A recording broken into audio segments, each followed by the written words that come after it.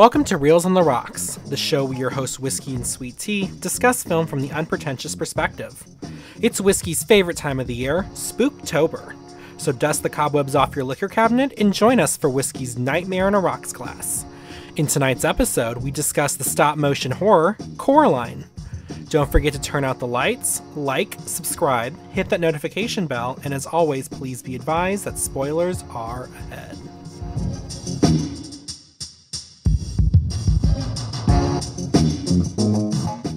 Welcome back, everyone, to a Nightmare on the Rocks. Is that the right way to say it? Close! Nightmare on a Rocks class. You know, I'm really going to have to start bringing you into these marketing meetings. Well, anyway, welcome back to Spooky Month, everyone. We're back for our second out of 2 spooky episodes. This week, it's my pick. And if you can read, you'll know that it is 2009's Coraline. And it's actually, like, it's one of my favorite movies. Well, one of my favorite animated movies. And I guess we're going to have a lot to talk about, because this episode's probably going to go all over the place, but there is a lot to unpack here. First of all, I'll start with a fun little kind of fun fact that some people know, some people don't. I feel like it's like a big Tim Burton fan, like, gotcha moment, but Sweet Tea, who directed Nightmare Before Christmas? I don't think it was Tim Burton, though. But yes. It wasn't him, but he was like, I think, wasn't he involved in the project, like, in name only? So he wrote it and produced it. Okay. So, like, the story was his. The reason he didn't do it was he was too busy with Batman Returns.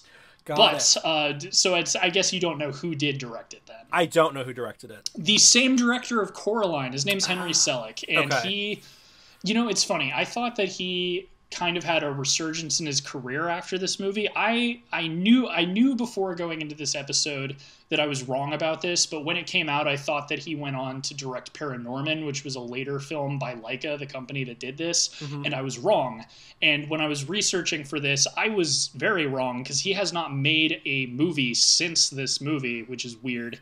So since you don't know Henry Selick, he kind of got famous for doing Nightmare Before Christmas, even though everyone thought Tim Burton directed it, because that's how it was marketed. But it helped his career, because he went on to do James and the Giant Peach. Oh, okay. And what else did he do? Well, like, so he did that. The movie that ruined his career was a half animated, half live action film called Monkey Bone. I have never even heard of that. And it was like, it's so weird. I've only seen bits of it on TV, and it kind of ruined, oh shoot, what's his name? Brendan Fraser. He was the star of Monkey Bone, and that was also kind of towards the, when his career started floundering a little bit. Right.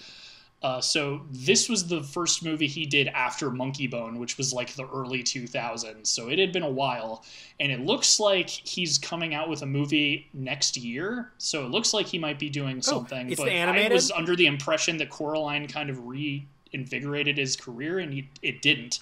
But Henry Selick, he's a very good animator. I actually like his movies a lot, even going back to like those things he did when I was a kid, like James and the Giant Peach. They're Tim Burton adjacent. Like, they kind of remind you of Tim Burton, but they're not. And with this movie, we'll get into the straight facts first off. So it came out in February 6th of 2009, and it actually, one thing we'll probably end up discussing later in the episode is this was a very historic Oscars, the 2010 Oscars. And it did not win Best Animated Feature, but it was going up against Up. Oh, yep. Yeah, that would do it. Which I was rooting for this, even though Up is one of my favorite Pixar movies. I like it when smaller films beat them. And that was a really stacked year. So that year, it was actually, Up, which won. Coraline, Fantastic Mr. Fox, which was a good one as well. The Princess and the Frog. Oh, that was that year, too. And The Secret of Kells, which is an Irish animated film, which I haven't seen, but from my understanding, it involves, like, fairies, but, like, Irish fairies, so, like, leprechauns and all of these other different sorts of things. I'm willing to bet it also had Will-o'-the-Wisps in it. I literally think Kells, like, the title character, is a Will-o'-the-Wisp or something like that. Anyway, I haven't seen the movie, but it was really good. Everyone said it was really good. And what's crazy and I would not have known this if I wasn't researching, is that this film and The Secret of Kells actually had the same composer. Oh. So weird, right? Weird coincidence. I did not know that. I did not know that until researching, but so, yeah, he, he was up for that. Directed by Henry Selick. The composer that also composed for The Secret of Kells is named Bruno Colais. It looks like he's French. We'll call him Bruno. Maybe it's Calais. It's Bruno. Bruno. We'll at least know that. This cast is pretty interesting. Coraline, Dakota Fanning, who also in an earlier review from this year voiced Satsuki from My Neighbor Totoro. Yes. The cat is Keith David. And this has a connection to an earlier review. Keith David is the African-American gentleman from The Thing. The one who also survives till the end with Kurt Russell. Oh, the other guy? Yeah, so an actor from The Thing plays the cat. The mom / Beldam is Terry Hatcher, which she mostly has a TV career. But maybe, and actually I don't know if you've seen this, but probably the most famous thing that she was in was she played Lois Lane on Lois and Clark in the 90s. Okay. Yeah, I think I've seen parts of that. Gotcha. So I've got some more notes here. Oh, well, let's get into. So this was well received. Obviously, it was nominated for an Oscar, but its budget was $60 million. Gross just in the U.S. and Canada was $75 million. So not crazy, but globally it got $124 million. So worldwide it did very, very well. So that is all of the basic facts on the movie. But I am very interested in just your first thoughts. I was very sad. I was sad that I did not get to see this as an adolescent, because this was this was such a beautiful, beautiful animated film. This was also kind of at the beginning of the 3D craze, so Yeah. I saw this in theaters with the 3D effect. And sadly, so when it came out on Blu-ray, they did release it in 3D, but it was like the cheap 3D with the two different colors. Oh, I see. So I hated that, but there's probably a better version of it now. But so this was intended to be in 3D, and you can kind of tell in the opening credits sequence with the doll kind of coming out at you and stuff. Yeah. But I'm glad. So it sounds like you liked it. I watched this. It was so good. I loved it. And like I said, I was sad that I didn't get to see this as an adolescent, because as an adult now with more knowledge of film things, I picked up on things faster than I feel like I would have as a kid, and I would have gotten to enjoy, some of the other stuff, it's not the movie's fault. I'm just saying I would have, as a kid, been able to, I wasn't a kid, I was like a freshman in high school when it came out, but I was younger and more naive, and I wouldn't have picked up on things as quickly, because this was just such and I keep thinking, it was a beautifully animated film. The story was super interesting, and I don't know. It was one of those movies that just made me feel good. And I will also say this, and maybe you were planning to bring this up. This movie gave me Pan's Labyrinth vibes. Oh yes, so I was part of the reason I was excited to hear what you thought was I feel like this has a lot of similarities, and I know, and just so this is intended to be. We'll get into the author a little bit later, but so this was actually written by a well-known writer named Neil Gaiman for his daughter. As like a scary bedtime story. Mm-hmm. So it's very much supposed to be kind of in the same vein as like a classic fairy tale spooky sort of, thing like that. Well, the big thing for me was the door. I'm like, that has to be an obvious reference, because this was only 3 years later. But I was just... Oh, yes, with Pan's Labyrinth. Yes. But... Yeah. I honestly, I wouldn't be surprised if... Because I feel like... Because sometimes there's, just coincidences, like people coming up with the same idea. You see that all the time in Hollywood with movies that are, the same coming out at the same time. Deep Impact, so Armageddon. I don't know how long Guillermo del Toro was working on Pan's Labyrinth, but I wouldn't be surprised if he saw this and maybe came up with that idea. But I would think that he's probably had been working on it longer. Well, than this movie. What or I'm maybe saying... he read the book. That's the other thing. I actually wouldn't be surprised if he's a Neil Gaiman fan. So I wouldn't be surprised if he read the book and. Actually, what I was saying was again, I don't know when this book was published by Neil Gaiman, but at least the visuals and stuff I thought may have been inspired by it because Pan's Labyrinth came out 3 years before this movie did. Gotcha. The book was published in 2002. Okay, then yes, maybe he was inspired by that because he read so many fairy tales for it.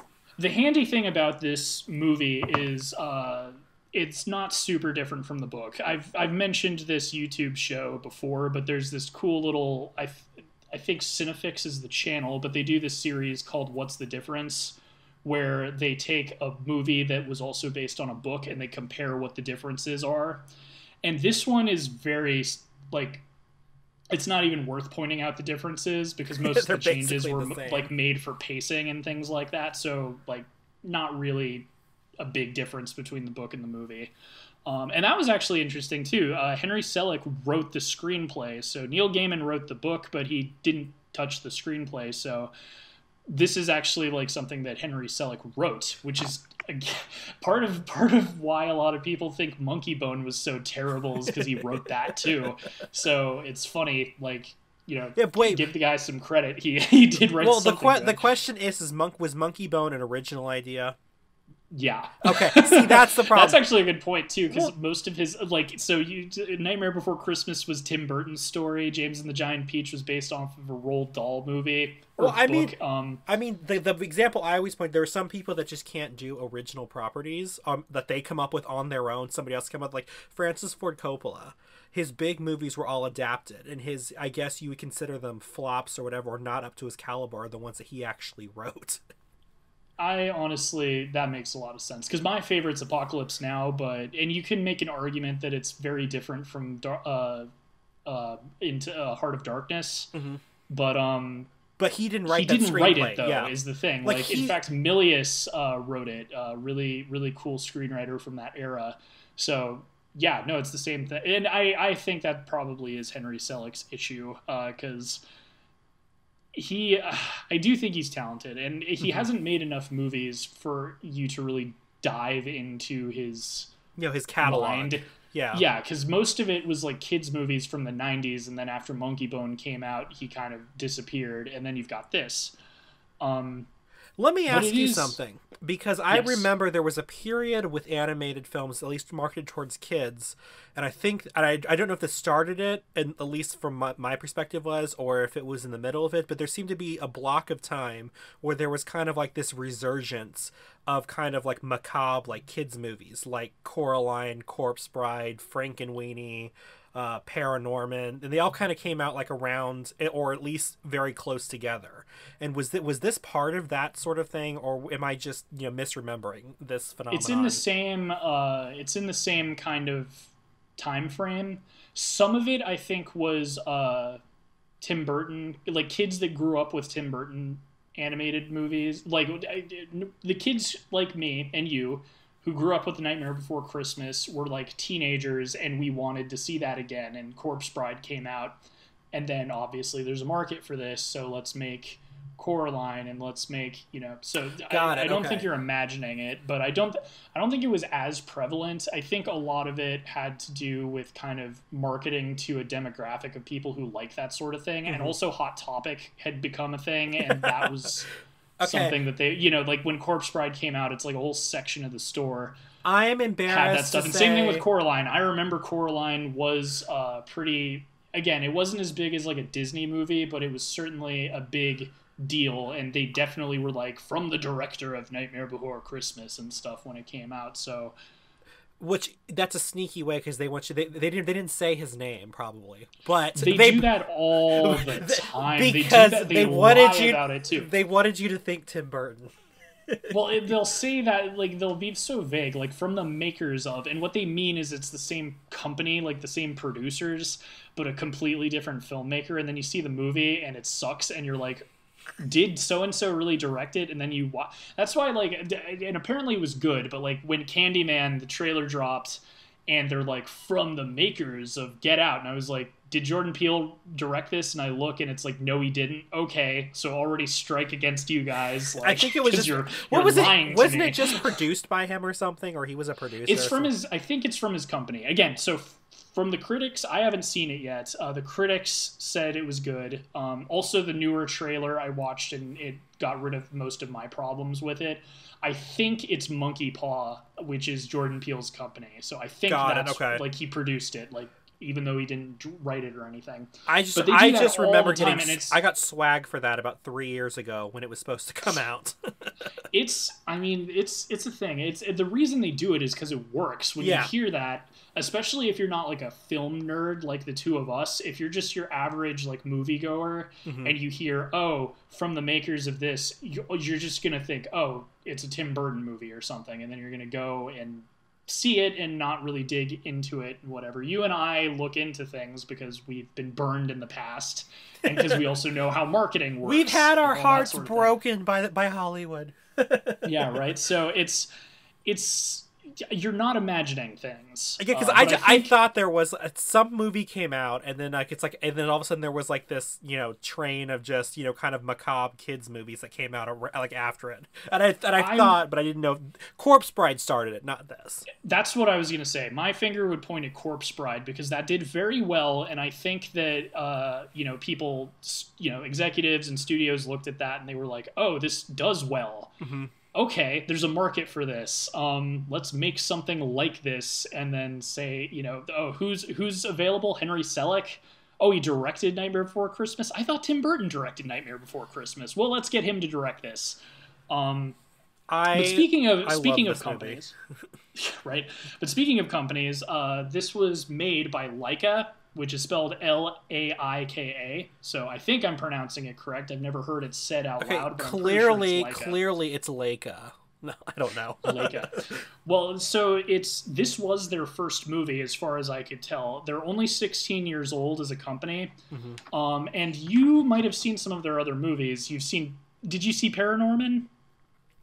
No, I discovered it's really good. So I discovered my horror, kind of interest later in life.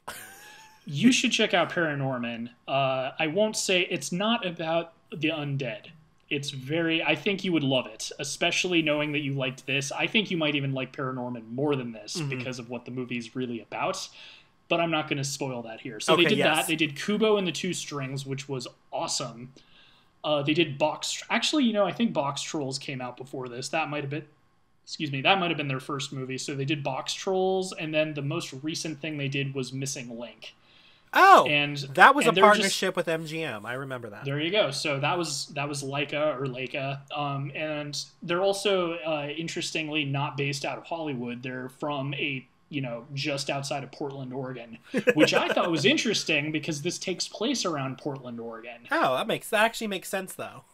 Yes, and that's also why I thought, oh, maybe this is their first movie. And I might be right about that, but I feel like Box Trolls came out before. But I didn't see Box Trolls. I don't know. And if he's wrong, listeners, he will personally hand address envelopes with Canadian quarters to you.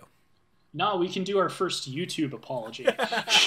We were wrong. We were wrong. I'm so sorry. Can you fake cry? I'm very disappointed in myself. Remember to mention this is about you and not your family. No, but I want to say... I'm really disappointed I let down all my fans. Well, I just want to say this has so far been, I think, my favorite movie that you have introduced me to. There was something about this movie that just made me want to cuddle up with a blanket and have hot chocolate. Dude, it's such a rainy day movie. Like, if the weather's nasty and I don't have anything to do, I'll just like make myself a bowl of soup and watch this. It's definitely like a mood movie. Like, well, you can watch it at any time, but like it's really good for like rainy days, like any sort of day that kind of looks like the movie. As someone who frequents the Reddit memes and stuff, I'm sure you might have even picked up that Coraline's dad is like a meme format on the internet. Have you seen that? Like, there's the bit where it's actually like looking like. Now that you say that, I put that together because I'd seen that before, but I hadn't made the connection until you said that. Yeah, I noticed that. I've been seeing that meme a lot where it's like, oh, so you did the thing, or like I don't even know. Like, I've seen it used in a variety of formats, but so it's popular enough that people people have turned him into a meme. But going into, like, since you enjoy the content, we'll go into the meat of the story. So if anyone hasn't seen it, what's wrong with you? Go see it. Spoiling the recommendation for the end. Oh, you know what? Before we get into the meat of it, we haven't said what we're drinking. Well, I was right last episode. I'm still doing the Sauvignon Blanc, or not Sauvignon Blanc, the Cabernet Sauvignon. Same. I'm still doing the same box of wine, so there's that. What about you? Are you still being healthy? I'm still being healthy, but this time I switched it up and put apple slices in there. Would not recommend, though. Would not recommend? Would not recommend. Yeah, it's kind of a weird pairing for water. I know, but I was like, ooh, let me try to not like have as much acid ingested into my, already acid-heavy stomach. I mean, at least the apple works as like a good snack. It does. But you anyway, get a snack afterwards. So, if you are one of the unlucky who have not seen this movie before, the gist is that Coraline, with her family, who write about plants, moved to a small town in Oregon, into this very weird kind of duplex that's very old, and she's, warned, like, kids disappear and stuff like that, and she really doesn't like that she lives in this new house, and she doesn't like the town, and her parents aren't spending a lot of time with her, so she happens upon a little door that leads to a dual version of her house where everything is exactly the way she wants it. And she's got duplicates of all of her friends and her mom and dad, but they all have buttons in their eyes. And as it turns out, this is a horrible monster called the Beldam that essentially steals children's souls by getting them to walk into there. And that's actually, we'll get it. Let's talk about the character design for the Beldam, because I think it's genius with the whole sewing things and kind of taking that and making her into a spider and using the whole other world as like a web. Okay, so one of my favorite things, and I was like, oh, I love this reveal, is when she goes back to being her gross self, and we get her hands. I'm like, oh, she was the one that sewed the doll. I mean, probably she most likely was, but we didn't get any confirmation yet. But I loved that reveal. I'm like, oh my god, it's her, without it being obvious. And something I kind of picked up, I was like, and maybe this, again, I've said this before, maybe this is because I've watched the X-Files for like years. There was when I think it's after they have the variety show and she's taking her back to the house or whatever. When she's walking up the stairs, I was very aware that the back of her dress looked very bug-like. And I was just like, is she going to be made out of bugs or something like that? Because if you look, she's made out of sewing needles, which is even cooler. But do you know what I mean though? When you were talking about the back of her dress, it kind of looks, it looks like a thorax or something. Well, and even if you notice, like in the house and stuff, like a lot of the furniture and a lot of the, lamps and stuff, they're all based off of bugs. You kind of notice that later in the movie when some of them literally come to life and crawl away. But bugs are a big theme, and the spider character design for the Beldam is genius for me because of kind of what she's doing to trap Coraline, is getting her to walk into her own trap the same way a spider doesn't catch flies, they just let the fly into their web. I love the use of the buttons in that web scene where, now that she doesn't have eyes anymore, she uses the vibrations of her in the web, which is what spiders do. Oh my god. Okay, I'm sorry, but I love that. Okay, go on. No, for sure. I just, honestly, I don't think that was actually in the book. I might be, again, I haven't read the book. I just watched that What's the Difference thing, but I don't think that the Beldam was described as being spider-like, so I think that might have been on the part of the filmmakers. I might be wrong about that. But I loved that. I loved the character design of kind of the warped, scarier versions of all the second monsters, like in the other world. Like in how they were almost kind of like warped version, because all of her neighbors are like very nice people, Mm-hmm. but it takes them and like it's almost like a funhouse mirror. Like it distorts their personalities to something really weird and creepy. Well, And something I was planning on touching on, I guess we'll get into that with that point, is like, so this I would still it is a kids movie, but I would still consider it a horror movie. And I like bringing this movie up a lot because you hear this a lot with like Pixar movies and stuff where it's like, don't write a kids movie to be stupid. Kids aren't stupid. And I kind of think it's the same way with being scary.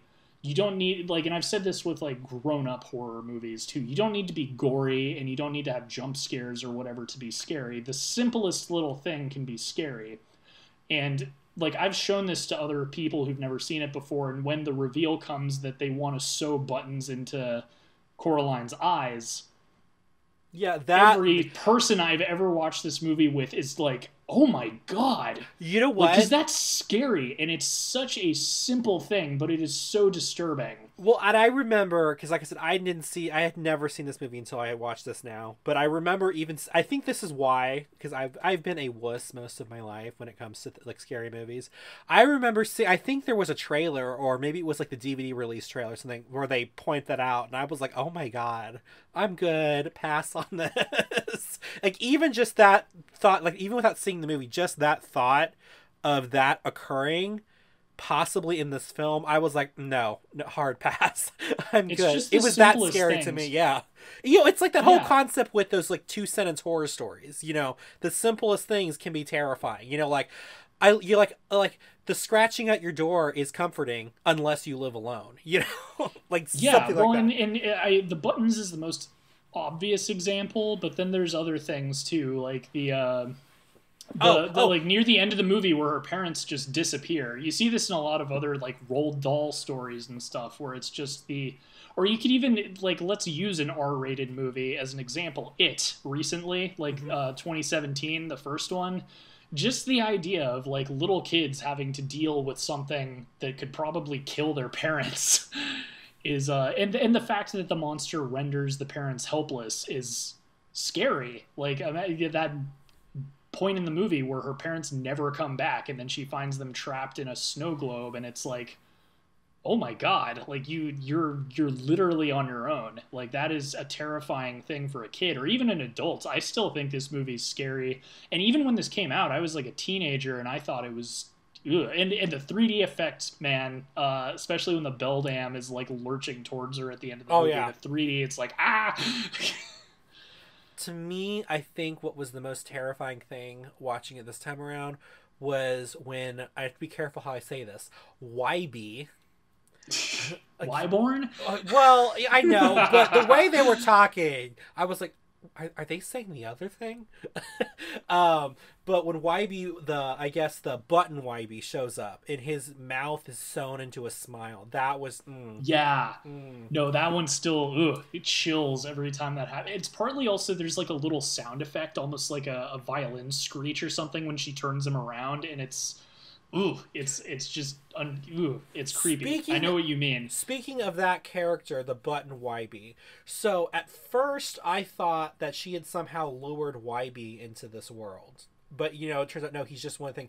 So but she said she had to fix him and everything. But if she created him, why was he still on Coraline's side? Do you know what I mean? It's a good question. Because if he had been lured in, because at first I thought he was the Wybie in the real world, because I don't think he shows up in the later world, in the button world. I don't think he shows up in the real world after he shows up in the button world. So like I said, I thought he never goes, like, as far as he's concerned, he tells her about a lot of this stuff, not about the beldam, or he just says like, oh, a bunch of kids are always missing. My grandma had a twin sister who disappeared in that place. So like he's aware that it's like he knows something is up, but he doesn't know what's going on. And as far as the movie goes, he never sees any of it. Mm-hmm. It's easy to think that he does because you remember Button Wybie. Yeah. But yeah, like technically honestly, he must have been confused for a lot of it too, because by the end of the movie, Coraline's like really nice to him and stuff. So he's probably just like, what happened? Well, and then there was that scene, I think when she comes back, I think it's was it after her parents disappeared or was it just before? He comes by and he is like, I don't know, he asks about the doll again or something, and she's like, "Oh my god, no, she's evil," and she basically flips out, and he's like, "You're weird, bye." For some reason, the way that it was kind of shot or the way it's portrayed, for a weird brief second, I thought that maybe this was like some other what's what I'm looking for, adjacent world. I know something about it was just kind of off to me, and then I'm like, oh no, it was the real world. But I remember thinking something's off here, something's like wrong. The fact that the movie even makes you think that way, it's like it makes you paranoid. And just another simple and creepy thing, the idea that that doll version of Coraline is watching her. Right? What? It's literally the sort of thing that you're scared of when you're a little kid, but the idea of it being real, even as an adult, like, oh, it just makes you want to burn the doll. It's so creepy. And it's not even like an Annabelle doll. It's just this very simple little rag doll with button eyes, and suddenly it's Whiskey, like, don't you know the birds are watching us? They're all government drones. I'm just yeah, birds aren't real, guys. No. That's my favorite conspiracy theory. I love that most of the people, like, well, it is a joke. Like, it's a parody. Anyway, off topic. But yeah, no, like, this is something that comes up with, like, children's films a lot. Like, oh, you know, something can still be for kids and be deep. Mm-hmm. And this is, like, when I say I like horror as a genre, it's like, this is a good scary movie for kids. Because it has such a mastery over suspense and over, you know, the uncanny and over, like, you know, just the simple sort of things that still scare people, you know, like being watched, or, you know, like your family members not really being their family members, or, like, you know, things like that. And it's the same with this as it is with, like, kids movies. You don't have to have, like, a big boogie monster coming, like, you can still be subtle, and it can still be creepy, and it can still get under your skin, even, like, for the whole family, you know. So my question is, because I brought up at the beginning that I wish I had seen this movie, you know, as a kid, so I got to experience it as a kid, because there's certain things that I picked up on pretty early in the film that I'm kind of like, would I have picked up on this if I had seen this as a kid? And one of them was, like, right from the beginning, and you had siblings, right? Or am I wrong? Did you know? Yeah. So, you know, like, when, like, your sibling is suddenly nice to you, you're like, what's wrong with you? What do you want? Right. Yeah. So, like, right from the beginning, when she's like, oh, we wanted you to have a nice dinner, my first thought was, okay, what's wrong with her? And I'm wondering if I'd seen this as a kid, if that had not been my first instinct. Like, well, I think, honestly, I think it's already it's a big red flag, like, that they all have buttons in their eyes to begin with. Yeah. You know, like, I mean, obviously, like I said, I was a teenager when this came out, but, like, you know, I was like, okay, these are monsters or something. Like, this is wrong. Like, these people and they're too need nice. Professional help. Yeah, exactly. Going into, I guess we'll talk about Neil Gaiman a little bit. Do you know anything about him? I know zero about him. So he is a writer, and I use the term as an umbrella term because he's written books, he's written movies, he's written comic books. In fact, the comic nerds, if any of you are listening, know you're probably screaming at me to say, talk about Sandman. Talk about... I know, trust me, and I still need to finish Sandman, but one of his bigger novels, American Gods, actually was turned into a TV series on Showtime. Or was it? Ooh, it's one of those, like, subscription, like HBO. I think it was Showtime, but it might have been something else. But it was super popular, and that book actually came out right before he wrote this. So that came out in, like, 2000, 2001, and then Coraline came out in 2002. And I, like, doing my research, I looked up an interview with him. But just so you know, like, he's very good at typical, like, fables, myths, like in fact, American Gods, the story of that is that it's the old gods of the world are being replaced by new gods, and so they're, like, going to war with the new gods to, like, have, like, supremacy over people. And it's kind of like about the the mixing pot of the United States, and how like all of these immigrants come in with their customs and they're dying off because their kids are like being more into, you know, pop stars and sort of things like that. So it's all these actual gods from all these different you know, religions around the world. Oh, that's kind of interesting. It's really cool. The book is apparently incredible, and everyone was raving about the series when it premiered, and it's still going on. I think it's on season 3 now. I might be wrong, but it's really interesting, and that's kind of the thing. As far as what I have read from him, Sandman is a character he did for DC, and he's literally the Sandman. Like, so he is a god, and he can control sleep. And he is part of the DC universe. So is this one of the Batman villains? No, he's a good guy. Okay. Well, kind of. I mean, he's a god. He can do whatever he wants. There's a sand something in one of the Batman things that I remember that gave me Clayface. Sandman is a villain in Spider-Man. Okay. But this isn't Marvel. So you know how the Sandman, it's like, oh, he can make you go to sleep and he gives you good dreams and all that sort of stuff. So that's what he can do. And the interesting thing is, like, he's very smart with how he writes him. So even though that sounds like kind of a weird superpower, it's like he can make it so you can't fall asleep and you'll like go insane from like waking nightmares. Oh my god. Right? Like, sounds so like the even Midnight though Game. yeah.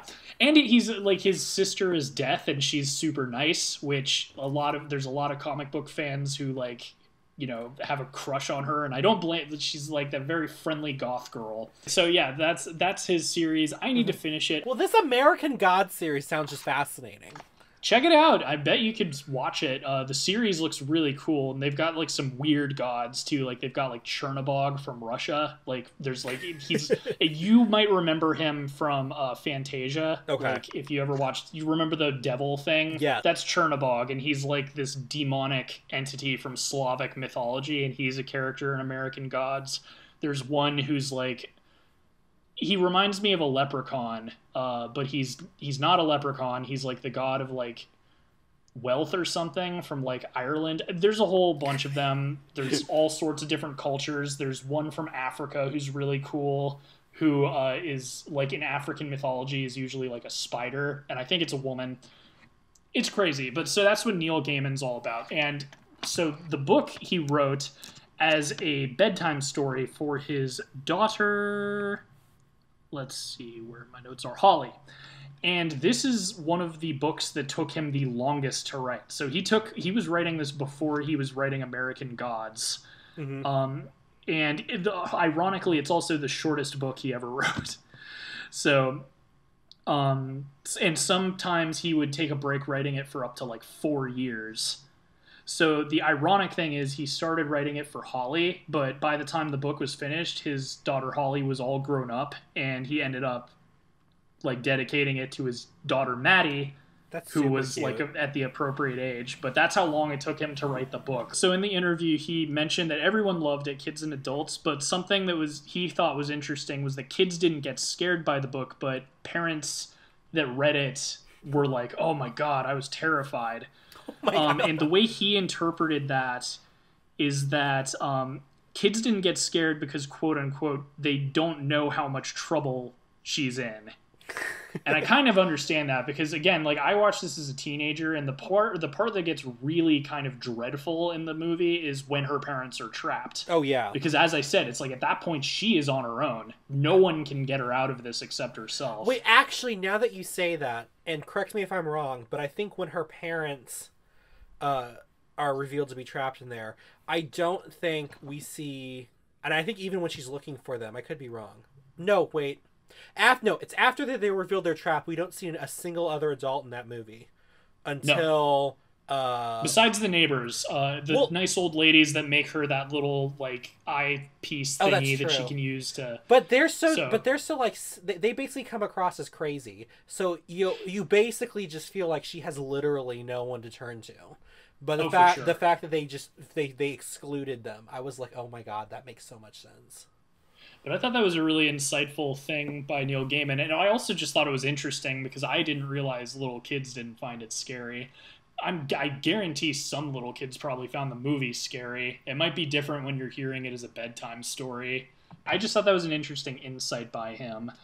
I mean, I told you I was the biggest wimp ever. I was too scared by the trailer to see this movie. I was just like, oh my god, button eyes. No, no, no. It ruined button eyed dolls forever.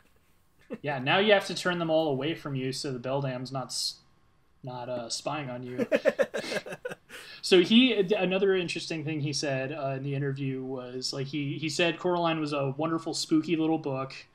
And normally with his books, he says he feels as much of a craftsman the same way, like he looks at his books the same way a really talented craftsman might look at a chair or a table they made. Mm-hmm. But with Coraline, he feels more like a father or a parent. That's actually kind of sweet. I'm sure it's a super personal story to him. Yeah, and I'm sure when he was also writing it, he was in his head envisioning, his own child probably going through this ordeal. Oh, I bet that Holly was probably the inspiration for Coraline, no doubt. Especially the fact that both her parents are writers. It's like, you mean like Neil Gaiman, and maybe his wife is a writer? Well, the real question is Neil also incredibly depressed? He looks like he doesn't look quite like Coraline's father. He actually looks a lot like Sandman, which is funny. He's like very skinny, like long curly black hair. He looks like something like a goth girl would be really like crushing on.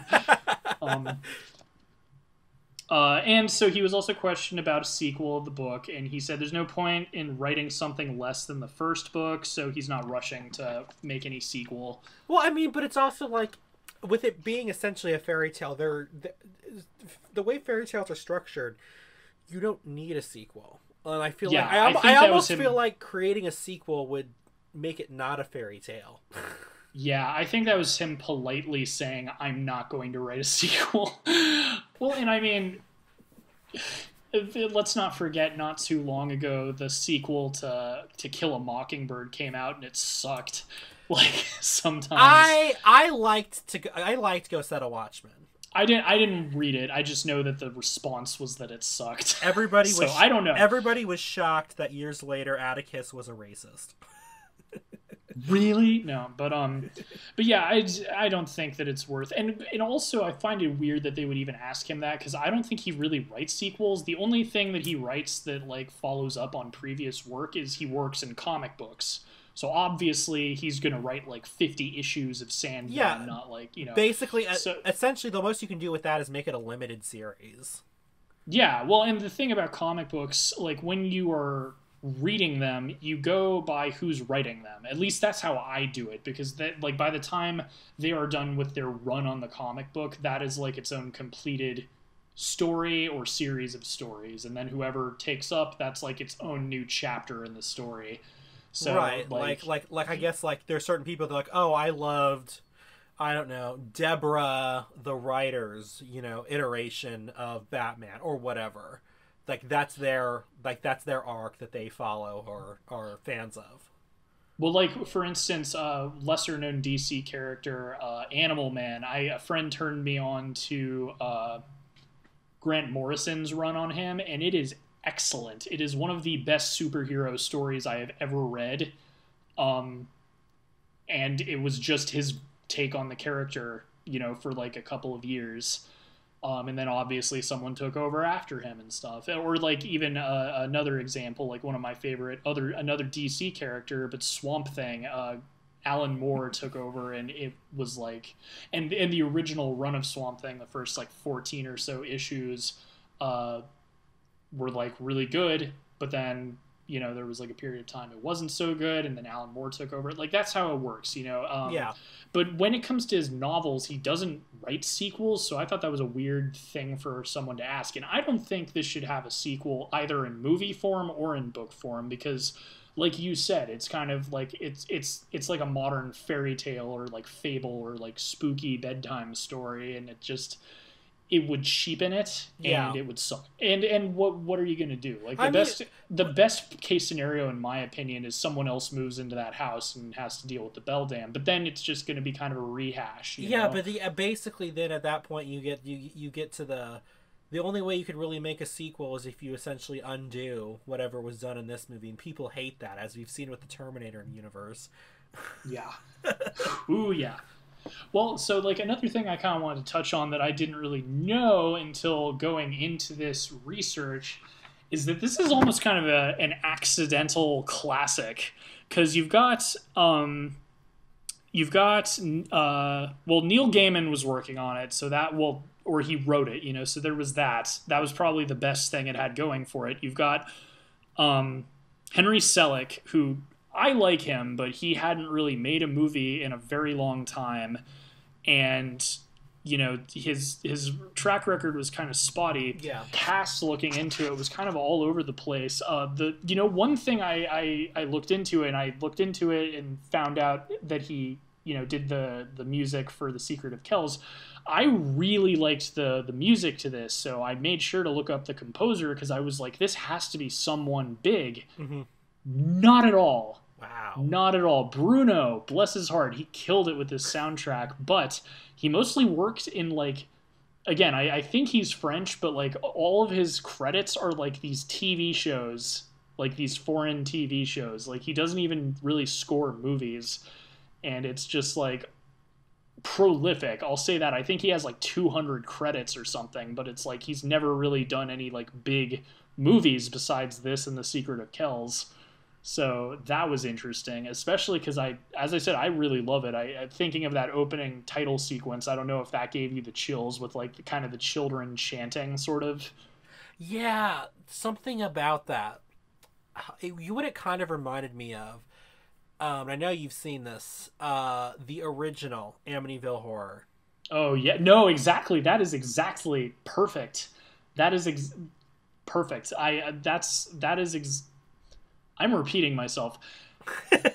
You hit the nail on the head, but that is the vibe I got from this one. There's that creepy children chanting sort of thing, and not just the creepiness, but even when Coraline's kind of bored around the house, and there's this very like subdued, melancholy, mellow sort of string piece. She's skipping in puddles and stuff. Mm-hmm. It almost sounds like a harp.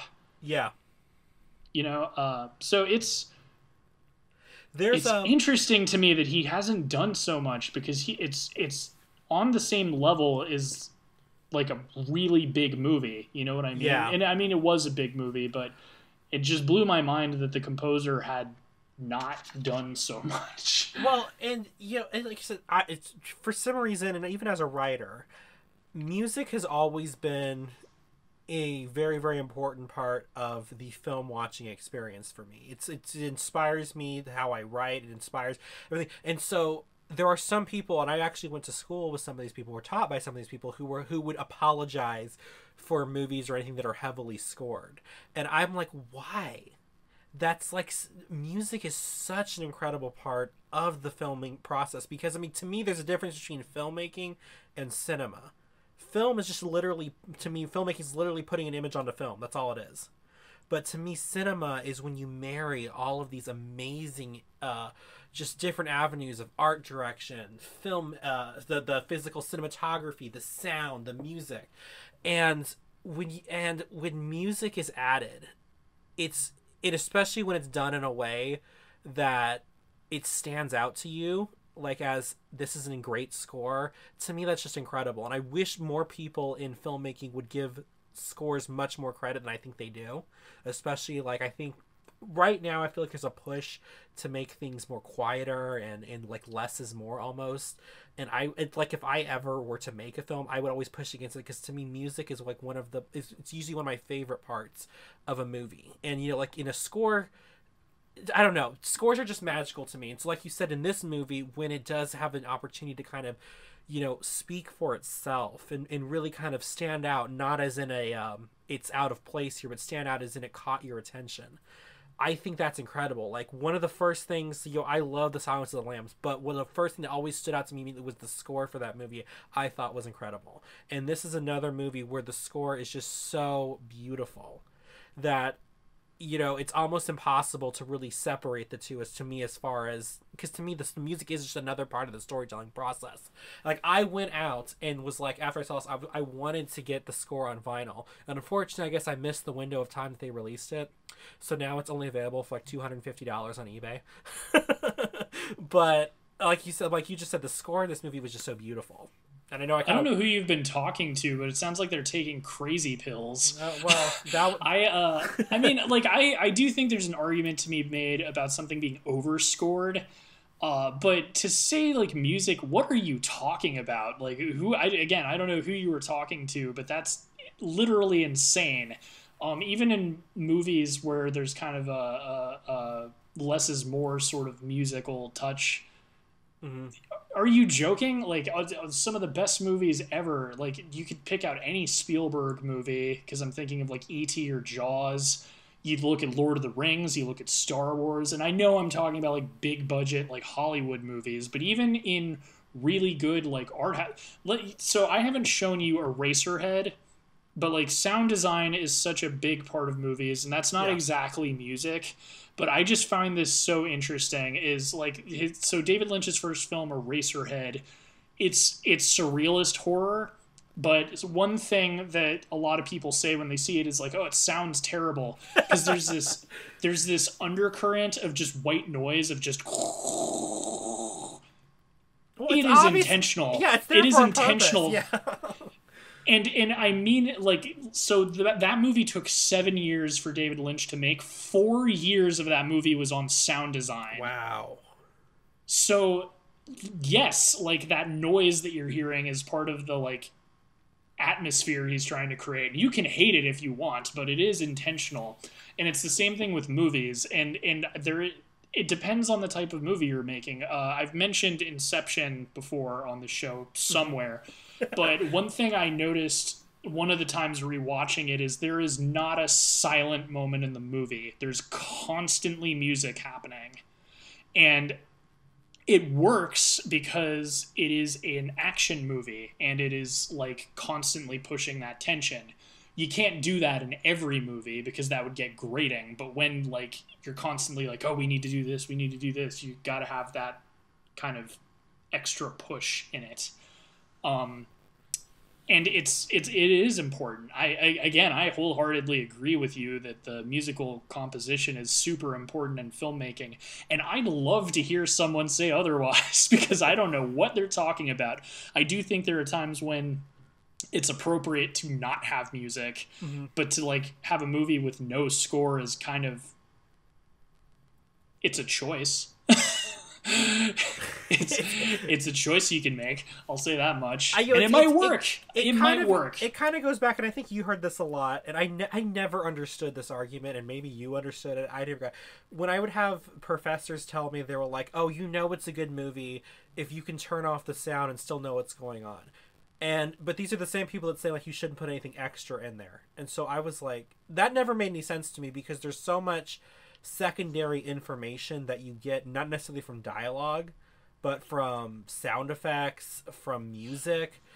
So what they're saying, it's not literally you should not have, like, so it's because I've talked to you about cinematography on this show and in our personal life and stuff, and that's kind of what they're getting at, is if you are effectively telling a story visually, then you shouldn't need to hear the dialogue to understand what's going on, because you should be able to watch the images and kind of, like, for instance, I'll give a couple of examples, but if you're watching a scary movie and you turn the sound off, you can probably tell it's a scary movie by just looking at it, right? Right. Okay, so you're talking about things like... And same thing with Gone with the Wind, one of your favorite movies. You might not understand what's going on. Like, you might, like, if you don't know your history, you might not even understand the time period or the context, but you watching will kind of get an idea of what's going on, who the main character is.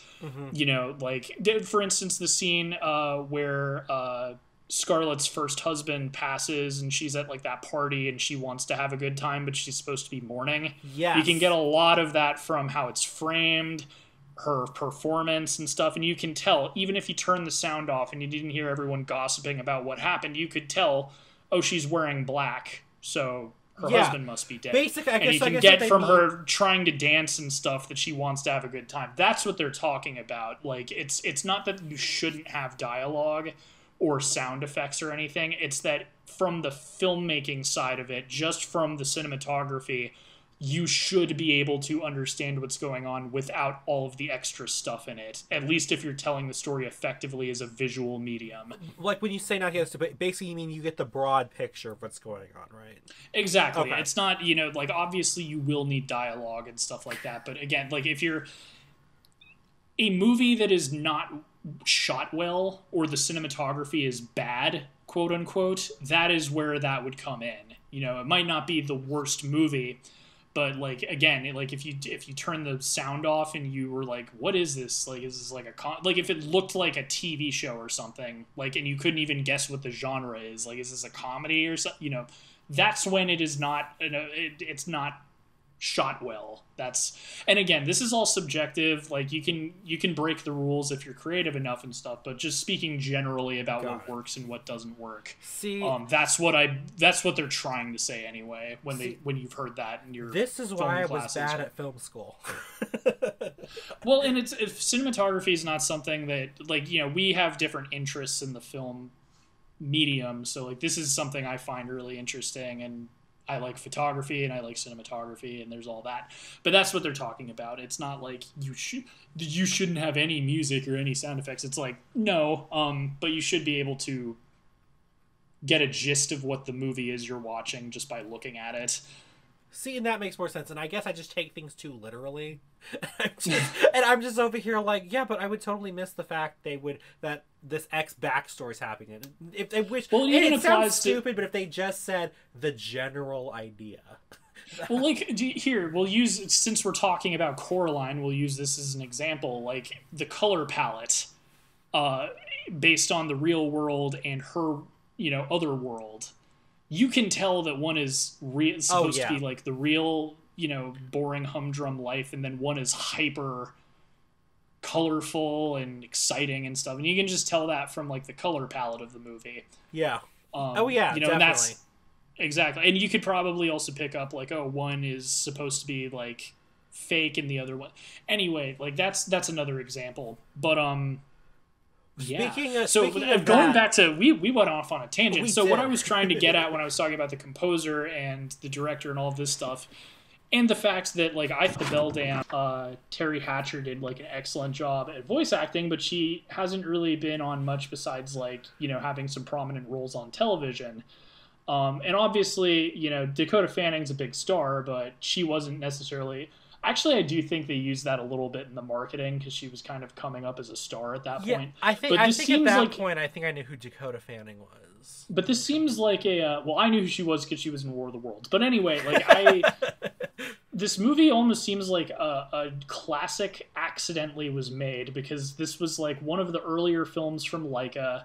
You had a director who hadn't done anything in a really long time. You did have some excellent source material they were working with. But that, and then the cast is just kind of a bunch of... You had Dakota Fanning, and Keith David was a big star. He's, you know, not as big. Obviously, nerds like me will be like, it's the guy... That voice sounds familiar. It's the guy from The Thing. But, you know, it almost seems like... Well, it was just the perfect storm of things to make something really good. Well, and I've always thought, and I think you'll agree with this in this point, is the best the things that are truly become true classics, not things that are said that they are classics, but that have become true classics in our cultural lexicon, are things that we're not trying to be. For sure. Like I keep referencing, even Gone with the Wind was not made to be this cultural icon. They basically just made essentially a blockbuster. Or I mean, we talked about this last year, but like Citizen Kane was just Orson Welles trying to take shots at Hearst. Right, I love that. It was more of a hit piece than him trying to make like the greatest film of all time. It was based. I love how the greatest film of all time was basically somebody just being petty. Pretty much, it was the screenwriter being petty. That I don't know if you watched the movie that came out on Netflix. Oh gosh, what was it called? I know what you're talking about. You know, we what talked. I'm talking Yeah, about. we talked about it. Yeah. But was there anything we haven't touched on Coraline that you wanted to bring up? I wanted to, because like I said, I looked into this movie Zero, because for obvious reasons we were going to discuss it. Now, was this animated or was this stop motion? Stop motion. Okay. And that's the thing about Leica. That is all they do. So Paranorman, stop motion, Kubo and the Two Strings, like that is specifically the type of film they make. So if it's a Leica movie, or Leica, or however you pronounce it, it's going to be a stop motion flick. And the cool thing is they're all different genres too. Kubo and the Two Strings is a martial arts movie. It's all over the place. It is beautiful. It is so gorgeous. It is like, and it looks, oh man, you need to go through their catalog. I really think you'd like Paranorman specifically, but all of their movies, I still need to see Box Trolls and The Missing Link, but everything they've put out I've been a big fan of. Specifically with this movie, and the reason why I asked that was because the stop motion was so fluid. That's why I had to clarify, because it looked, I mean, the forming of the pieces and the way that they looked like they had been done. I'm like, oh, this must be stop motion. But like I said, the motion was so fluid. And usually stop motion is, but like there's always, in most stop motion movies, there's always like, you can always, I don't know how to describe it, but you can always kind of just tell. It's like, okay, maybe you get this reference, maybe you don't. It's like when you're watching daytime TV and you can tell what is a TV show and what is a soap opera just because they just look different. Do you know what I mean? I know what you mean. Yeah. That's part of the reason, like, so I was talking about how great Kubo and the Two Strings is. The reason I was, like, very big on it is a martial arts movie is when you are doing all of this action and flips and fighting and stuff, it is so fluid in that movie, and it is also stop motion, and it is as good as like an action movie. It is ridiculous, and it's not even my favorite film that they've put out, but just from the action, it's the same with this movie where it is so perfectly animated. It really blows you away. Right, that's why I was like, was this 3D animation or was the stop motion, because it looked claymation. It's and that's kind of the cool thing, and I wonder, again, I'm not sure if this was their first movie, but if it was, I'm guessing that's why they got Henry Selick, because that is almost exclusively what he did in the, you know, when he was directing movies, was he was doing stop motion animation. Because let me see, I'm thinking, before this one, the last stop motion movie I'd seen, it was, I forget now what it's called. Oh, it was called Early Man. That's what it was. It was Early Man. And, you know, like, that was very fluid too, but it still, you know, had that stop motion feel to it. But this one, like I said, because of the way they look, the characters were designed, I thought stop motion, but I had to confirm, because like I said, it was just so fluid that I could have just been like, this was animated to look stop motion. But that was really good. But this was a just knock it out of the park, great movie.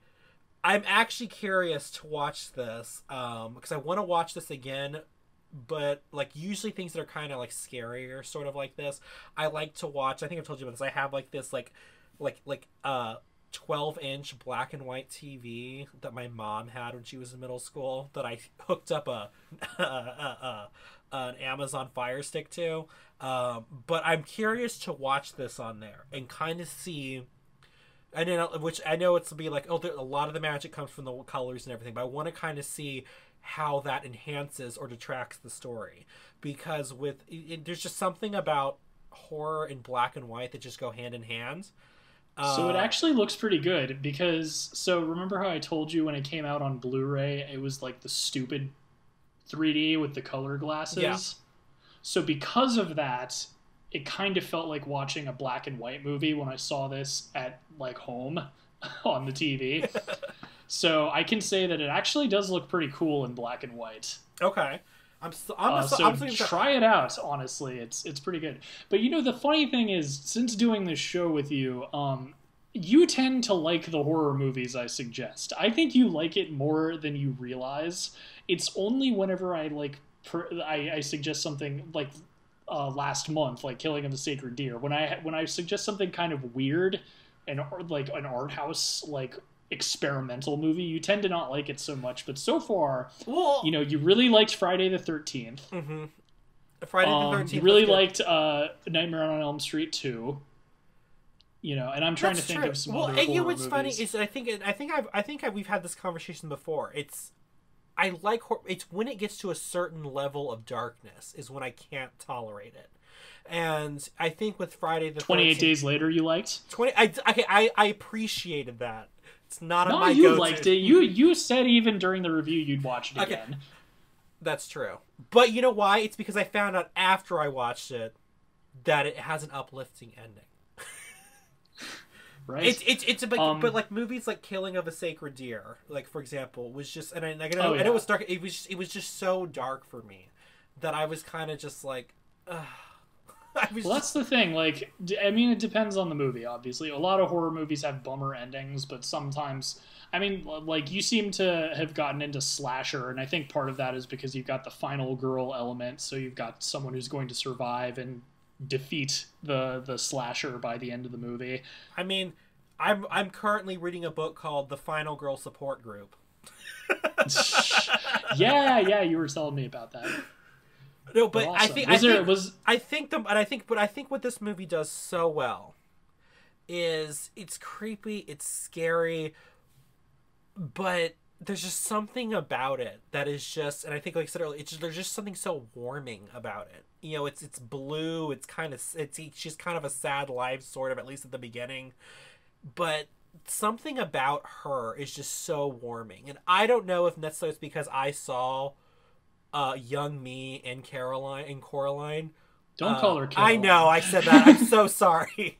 In Coraline, like when she's when she busy, I mean, I know her dad gives her the task, but when she busies herself by counting the windows and doors, that's something I would have done at like 5 or so. I could see me doing that, and I am embarrassed to say I still do this.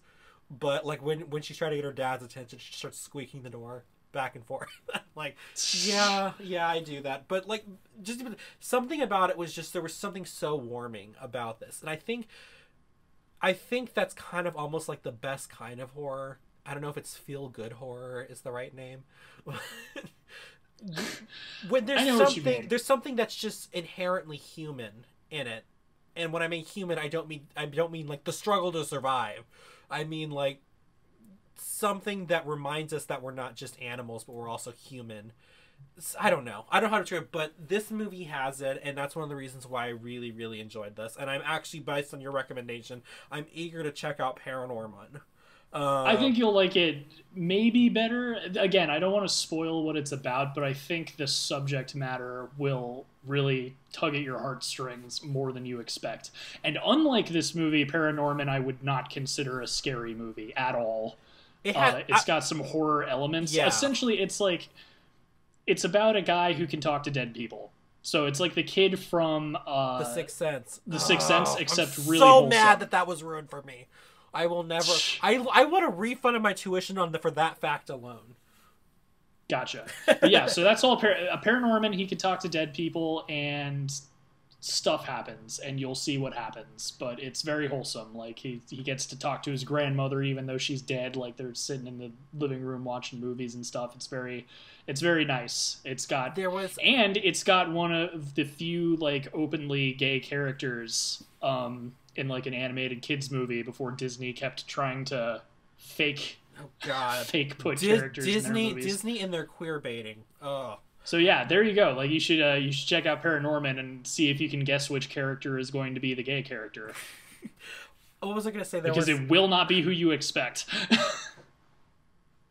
Wait, have I seen this before? Wait, hold on. I think I may have seen this. Okay, I need to watch it now because I think I may have seen this scene online. Boom, I got you. But so it sounds like this is a recommendation. Oh, yeah, definitely a recommendation. So anyway, yes. Do you like Coraline? Will you let us know in the comments? Please be sure to recommend something if you think that T or I should take a look at it, or hit us up on Twitter. Thanks for hanging out with us, guys. If you're so inclined, like and subscribe and all that stuff. If you're watching this on a different platform, feel free to check out one of our many other episodes. Now, Whiskey, you know they're listening to us on other platforms, not watching us. Bleh. You're listening to us on every platform because we We just do this. And we also leave button-eyed dolls around for you, so keep that in mind. Yes, be sure to burn any button-eyed dolls so the beldam can't spy on you. But thanks for chilling with us, guys. We are excited to see you guys next month. Where do we even have a theme? I already forgot. I know what we're watching. We do have a theme. But... Next month, if I am thinking correctly, next month is... Crud. What is it called? Oh, like really experimental films.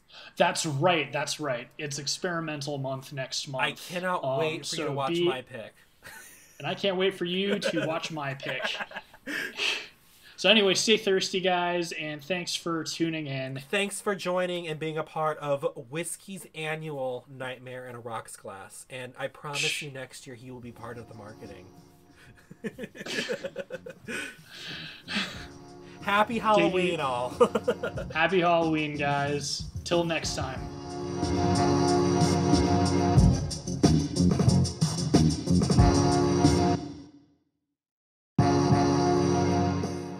Reels on the Rocks is a production of La Prince Laboratories. It is edited and produced by Alejandro Castillo and features original artwork by Asa Esparza and original music by Pat Mars.